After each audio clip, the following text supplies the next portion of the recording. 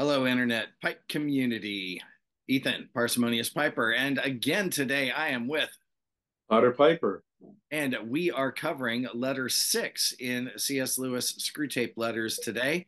Uh, if you will, Otter Piper, take it away.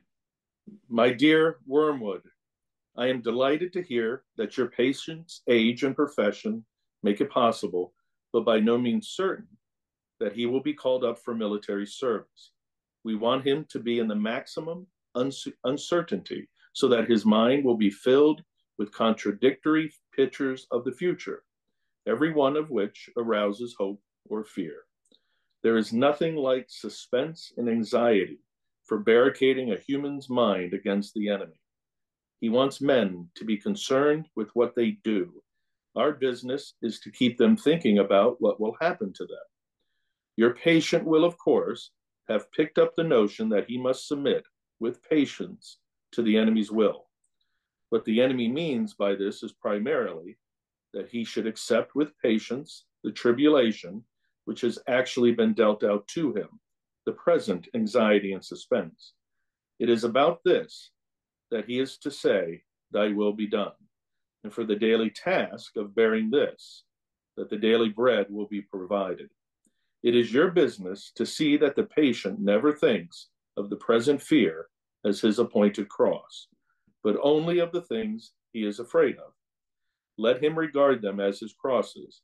Let him forget that since they are incompatible, they cannot all happen to him. And let him try to practice fortitude and patience to them all in advance. For real resignation at the same moment to a dozen different and hypothetical fates is almost impossible, and the enemy does not greatly assist those who are trying to attain it. Resignation to present and actual suffering, even where that suffering consists of fear, is far easier and is usually helped by this direct action. An important spiritual law is here involved. I have explained that you can weaken his prayers by diverting his attention from the enemy himself to his own states of mind about the enemy. On the other hand, fear becomes easier to master when the patient's mind is diverted from the thing feared to the fear itself. Considered as a present and undesirable state of his own mind, and when he regards the fear as his appointed cross, he will inevitably think of it as a state of mind. One can therefore formulate the general rule. In all activities of mind which favor our cause, encourage the patient to be unself-conscious and to concentrate on the object. But in all activities favorable to the enemy, bend his mind back on itself. Let an insult or a woman's body so fix his attention outward that he does not reflect. I am now entering into the state called anger, or the state called lust. Contrawise, let the reflection, my feelings are now growing more devout or more charitable. So fix his attention inward, that he no longer looks beyond himself to see our enemy or his own neighbors. As regards his more general attitude to the war, you must not rely too much on those feelings of hatred which the humans are so fond of discussing in Christian or anti-Christian periodicals. In his anguish, the patient can, of course, be encouraged to revenge himself by some vindictive feelings directed towards the German leaders. And that is good so far as it goes. But it is usually a sort of melodramatic or mythical hatred directed against imaginary scapegoats. He has never met these people in real life. They are lay figures modeled on what he gets from newspapers. The results of such fanciful hatred are often most disappointing, and of all humans, the English are in this respect the most deplorable milksops. They are creatures of that miserable sort who loudly proclaim that torture is too good for their enemies, and then give tea and cigarettes to the first wounded German pilot who turns up at the back door. Do what you will, there is going to be some benevolence as well as some malice in your patient's soul. The great thing is to direct the malice to his immediate neighbors, whom he meets every day, and to thrust his benevolence out to the remote circumference to people he does not know. The malice thus becomes wholly real, and the benevolence largely imaginary.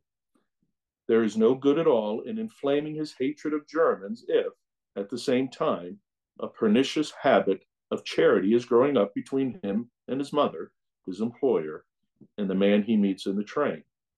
Think of your man as a series of concentric circles, his will being the innermost, his intellect coming next, and finally his fantasy.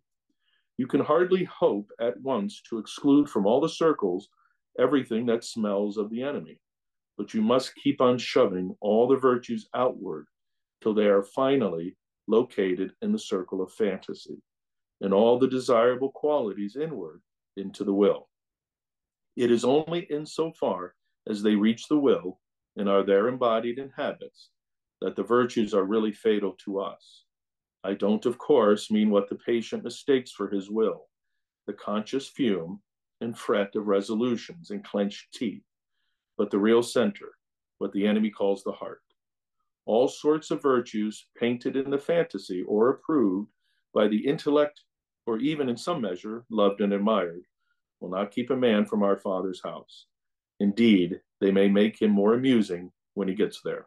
Your affectionate uncle, Screwtape.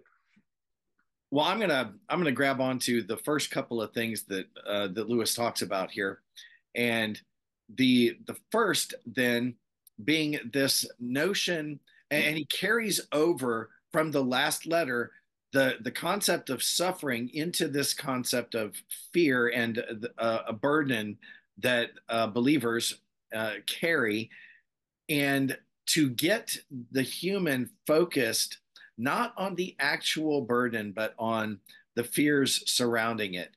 And he uses the war as an example of this to keep the believer, especially this new patient, from focusing on the war itself, which is a real pain and suffering, but instead to distract him with all of these fears of what might happen, many or most of which are incompatible with each other, so they can't possibly all happen. And yet his mind should be directed to focus on those instead of dealing with the real fear, which is something that God can help him with because it's real.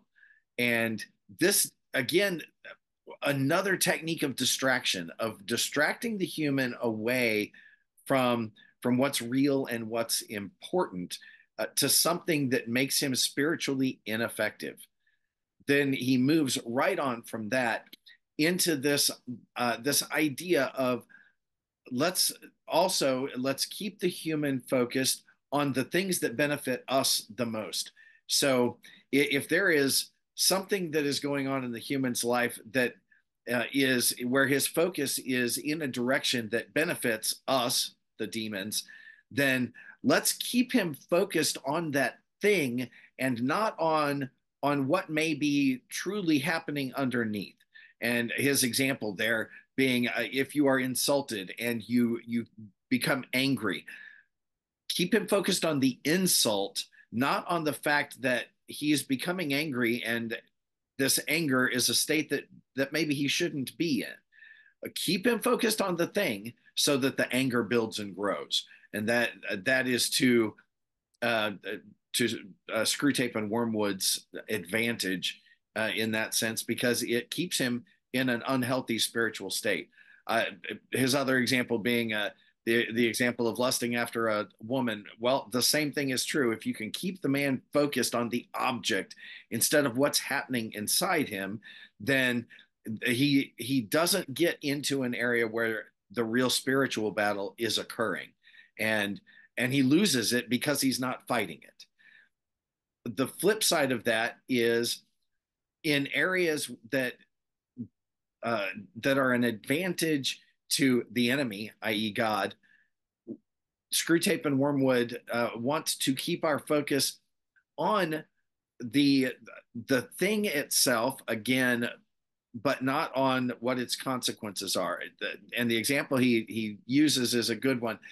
It's this idea of I'm becoming more charitable. Well, let's keep him focused on this this growing charity within himself and how good this is, and what a good person this makes him.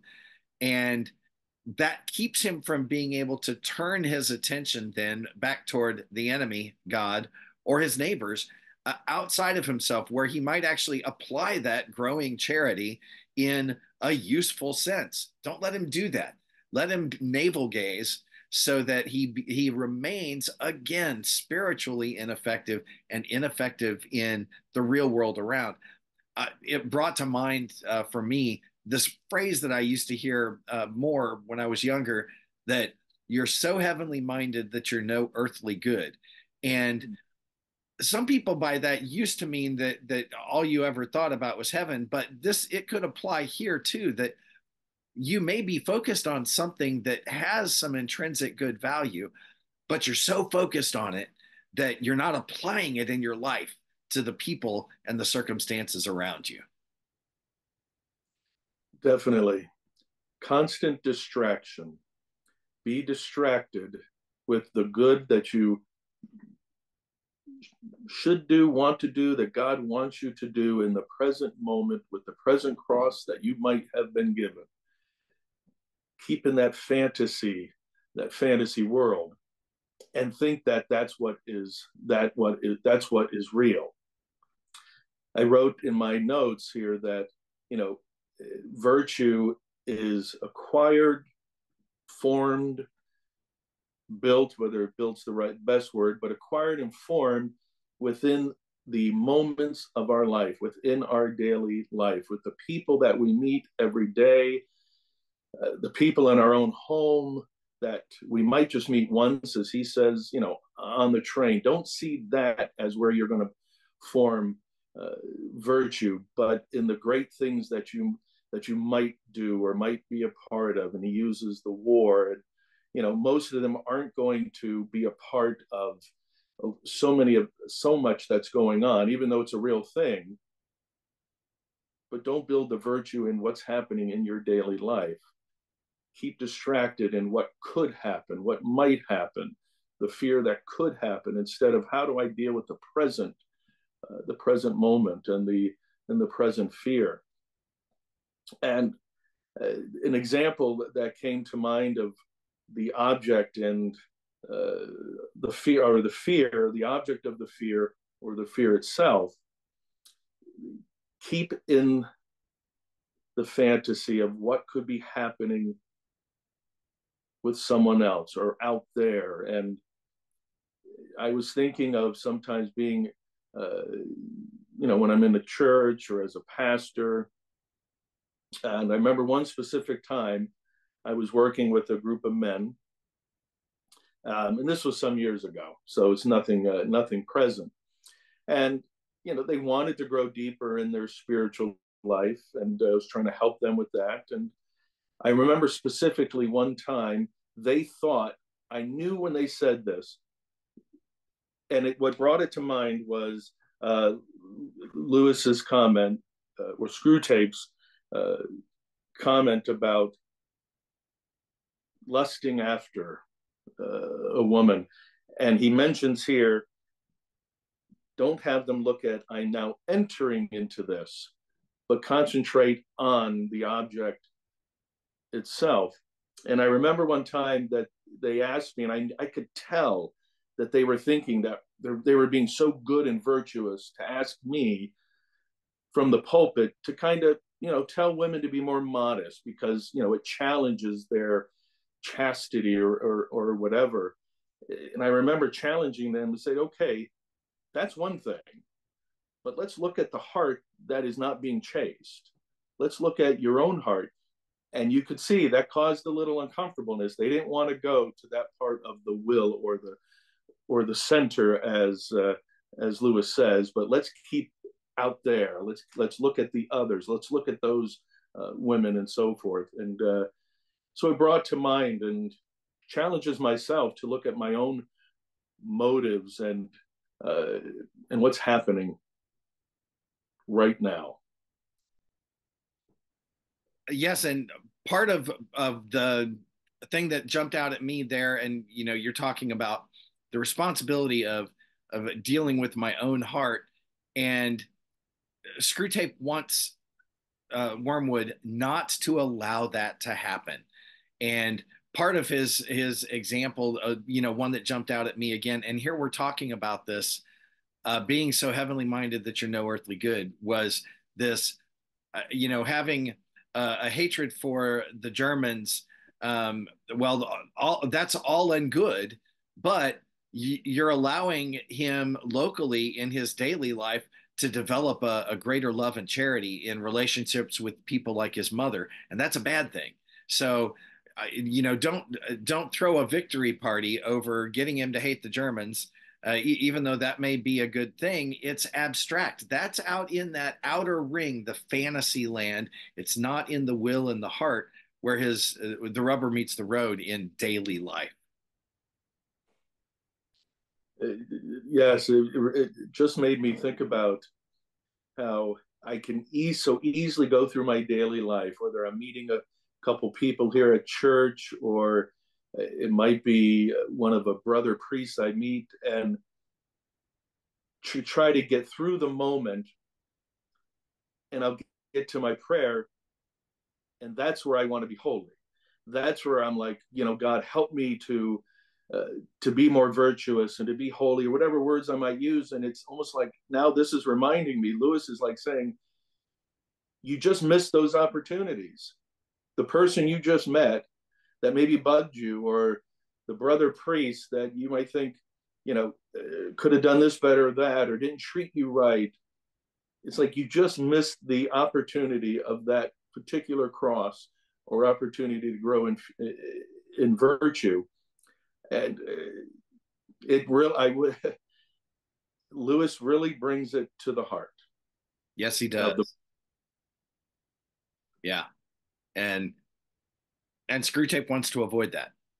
Um, it to avoid really dealing with, like you said. I think that is a great example of what Screwtape is talking about here. Is, yeah, when we leave an encounter with another person, and we may send up a prayer for that person's circumstance. Maybe we were talking about a hardship they're going through, and yet we just spent 15, 20 minutes with that person and neglected the opportunity that we had to apply that outer ring idea into our daily lives.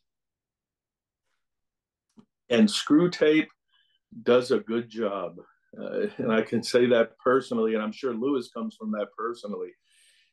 He does a good job, and I think a part of the beauty of what we're doing here, and what a lot of the viewers and commenters are even sharing in the videos, is they're talking about this more. They're looking at, how does this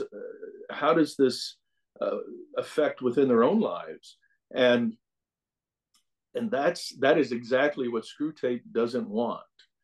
He doesn't want us to come to the heart of the matter, to think about, you know, uh, how does maybe I guess the enemy, this time being our enemy, the evil one, Screwtape, how is he trying to deceive, and how does God want to be in the reality of our daily moments with the people we're with right now? So I really I love to hear that, and I really love the what we're doing, what many of the viewers and commenters will share about how this is working within their life.